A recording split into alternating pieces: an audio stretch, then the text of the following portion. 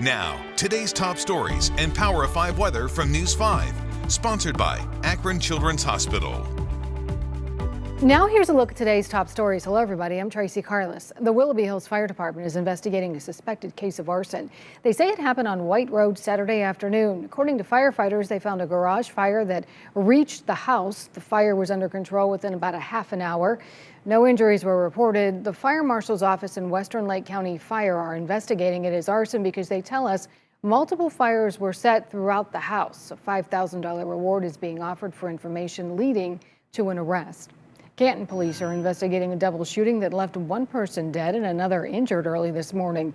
The shooting happened at Victory Square Apartments. Police say that 25-year-old Stanley Calhoun was found with a gunshot wound to the chest.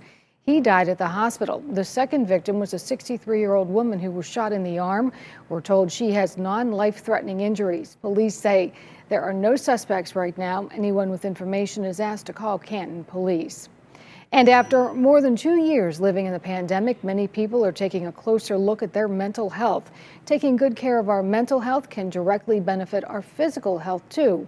One Cleveland Clinic doctor told us the mind-body connection is more important than you might think, and exercise can make you happier and have better focus throughout the day. She also said a good way to take care of your mental health is to just take short breaks throughout the day.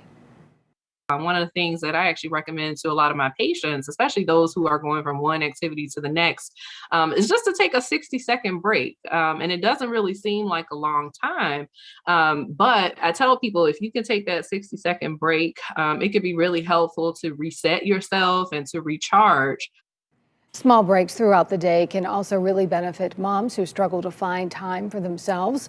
And Ramisha, might be a good idea to get outside and take a walk today. Beautiful. Yeah, I think that will make anyone happy and excited and brighten your spirits with all of that beautiful sunshine. Temperatures also will be heating up a little later this week. So finally getting a break from all of the craziness with the weather that we've been experiencing. Near perfect for your evening plans with mom. You may need a light jacket, but you can leave the umbrellas at home. Those temperatures are likely in the 50s this evening, 59 degrees around 7 p.m., low 50s by 11 p.m., and down to around 50 degrees around 1 a.m. But notice there's no rain in this forecast, just a few clouds lingering, and overall shaping up to be an absolutely beautiful night. Get out there, hopefully have some fun with mom, with other family members, and enjoy the quiet weather. This quiet weather will stick around for several days. In fact, we're going to have a big ridge of high pressure building in. That means a lot of sinking air.